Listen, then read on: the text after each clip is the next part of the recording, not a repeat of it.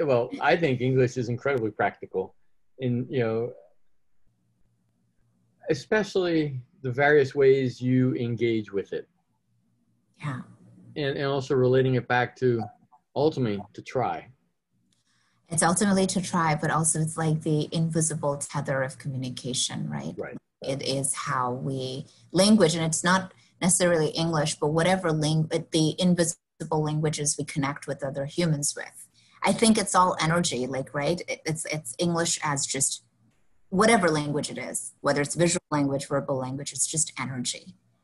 And we become practitioners of like tuning that energy in particular ways. Mm-hmm. Like to sort of, I would say, sharpen our antenna to receive the signals and to convey the signals. It's like a transmission process. More acutely. But yeah. I mean, I know animals communicate in various forms. I mean, I watch my dog and how they set rules with each other, how they play, and they convey it very, very quickly, but very honestly. It's like, it's my turn to chase you. It's your turn to me for me. We decided this in like quietly. No, they signal each other. There's a form of communication. They have rules, and some of it could be barking, but some of it's posture and all these things. But as humans, I really feel like so much of by communicating is one of the best reinforcements to push us to learn more. Because you get feedback from other people, but just the process of communicating.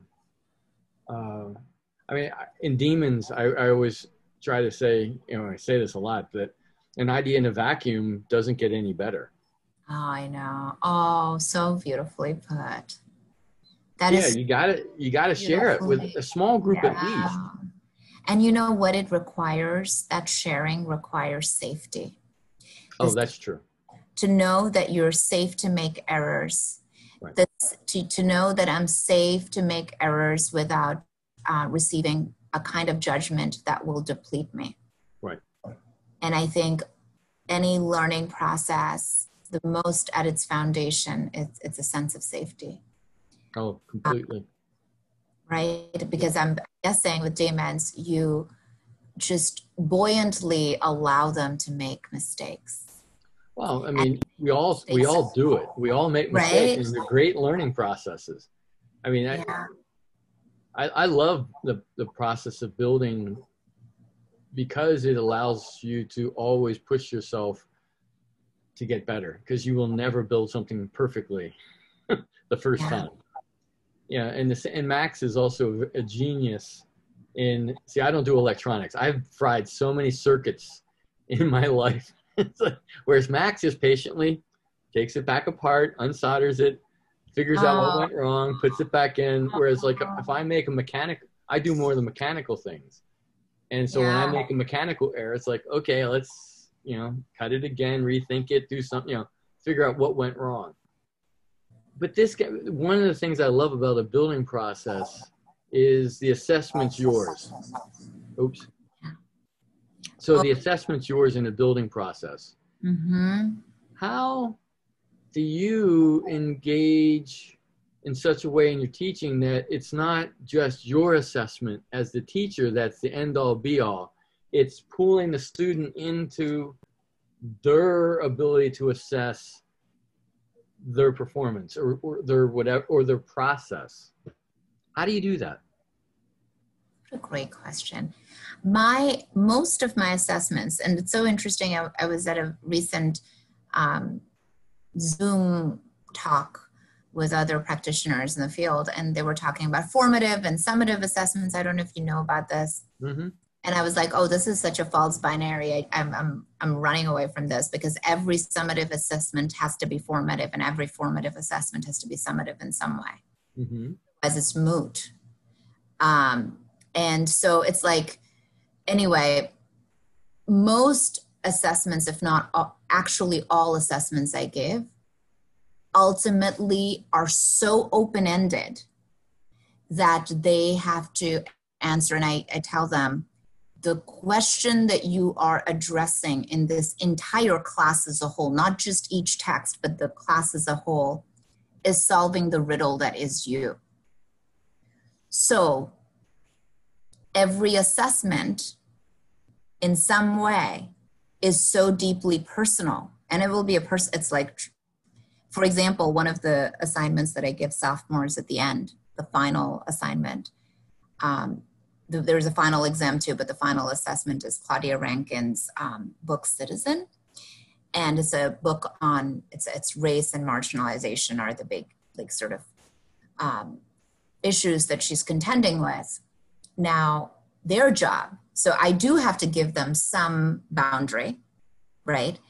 I do have to give them some limits. And the limit is you have to emulate the form of Citizen, the style, the stylistic repertoire of Citizen, verbally and visually.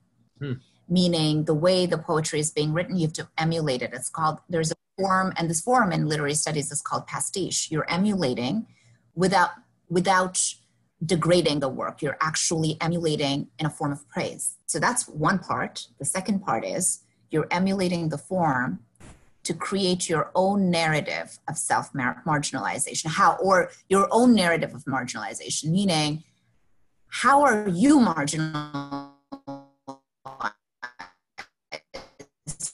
in your world?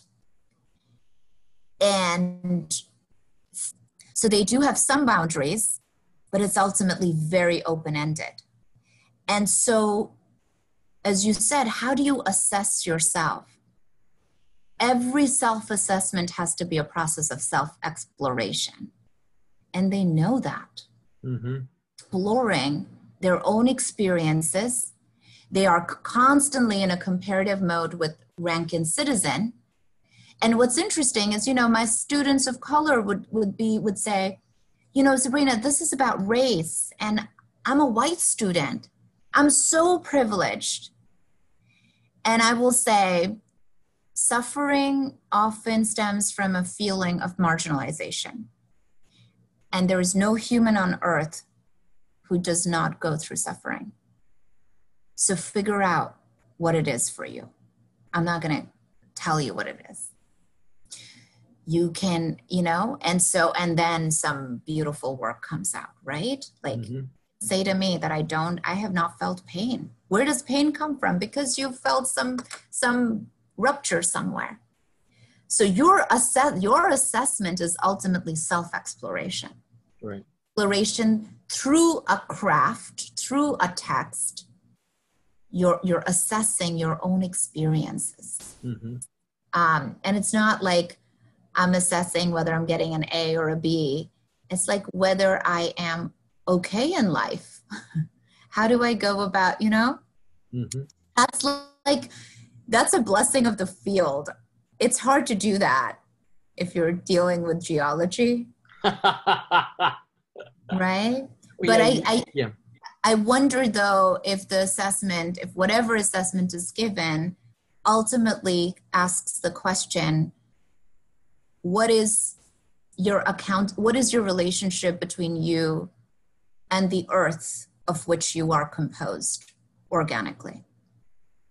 The earth to which you will return, and your body will materially disintegrate to become microbial fodder. Like, you are going to nourish the microbes, and which are going, so it's like you're returning to it, you're coming from it. What is your relationship, responsibility, and accountability? And I wonder if assessment became personal in some way, connected to the material that they're working on, it just changes everything. One of the Earth System Science course, the final became for many years you're the last humans, and but you're not on Earth. And did I freeze? John, you broke up. Can you say again very quickly? Yeah, you're the last ship of humans in the universe. There are no other humans. But somehow you come back to Earth and they're no humans, but you have to take all your understanding of the geology and earth science you've learned that semester and find the top 3 locations to re-inhabit the earth. Oh, that's such a beautiful assignment. And it's your choices reveal how much you've learned. But I also make it a group final so that again, back to fostering the communication, as you know, it's not about just what they say to me, but what they share with each other to come toward a conclusion and then support their conclusion based on their dialogue. I love that activity, and the kids get really up for it. In that's a beautiful assignment. Yeah, they know it. They know the general what they have to prepare for, so they get together. They assign what who's going to work on what, but including who's going to review everything. It's beautiful. What you just described to me is basically sophomore English, where I teach them first you have to learn the tools you need for analysis. Then to figure out what tools should I use to do this particular work. That's the harder part. Like which tools to use and when. That's what we deal with in math all the time. Right? Yeah, because they move to the harder problems where you have these basically have your math tools, and you have to be able to pick them out of your toolkit and put them together in the right order to solve that particular problem.